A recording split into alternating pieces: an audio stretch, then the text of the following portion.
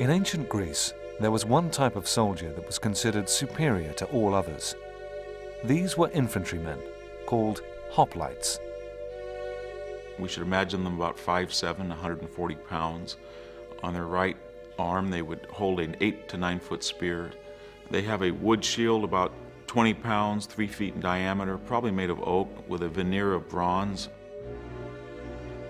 They would have 2 bronze greaves, sometimes even foot pads, foot protectors. Early hoplites would have shoulder protectors and maybe forearm. And then they would have a bronze breastplate that might weigh 20 or 30 pounds.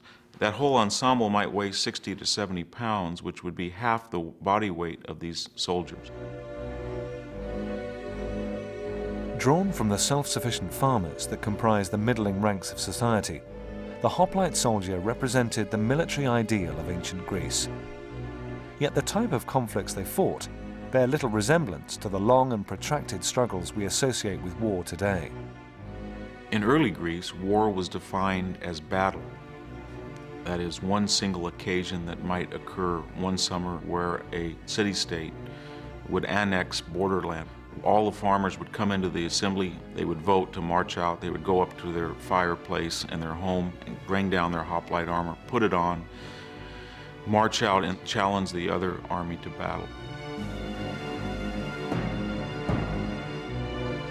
Arranged in a tight shield and spear formation called a phalanx, the battle began with both sides facing each other very formally across the battlefield. An hour might pass as they attempted to out-psych and unnerve their opponents. As the final moments drew nearer, a goat or sheep would be sacrificed to the gods for good fortune. The general would deliver a speech, called the harangue, to inspire courage in his troops. And the war cry would begin. So when that soldier got out on the battlefield, he was fortified by the speech of his general. He was fortified by the cadence or the sounds or the symphony of people screaming around him. He was fortified by the emblems and the devices on his shield that could be very scary. He would have this tall crest, and he would also probably have a couple of strong drinks under his breastplate, and he would be willing to fight.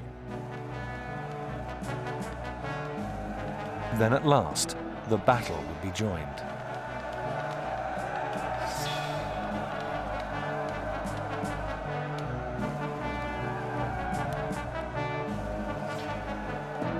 But it would be violent, it would be decisive, it would be over very quickly. And you would be surrounded in the phalanx by your father, your cousin, your nephew, your son. And so any attack to any of these people in your immediate vicinity would make you fight even more decisively and effectively. If you saw your grandfather's head be taken off, or you saw your son's guts, splattered all over you.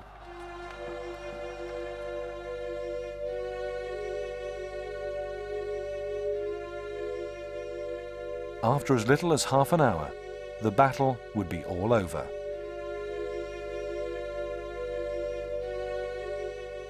Perhaps, given the nature of hoplite armor, only 15% would be dead.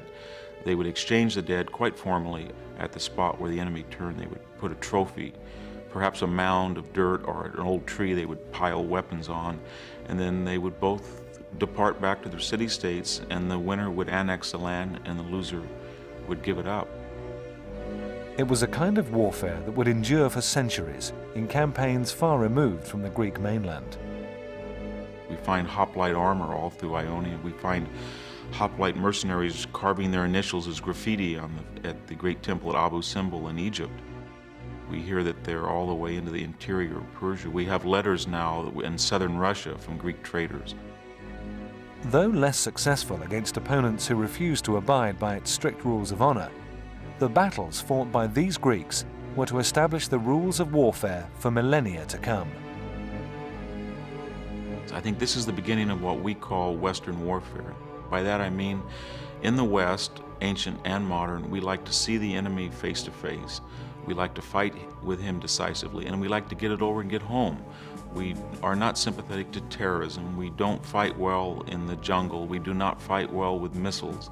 We don't fight well with ruse or treachery. Now we do all of that, but we always feel a little uncomfortable with it. And that has its roots in ancient Greece.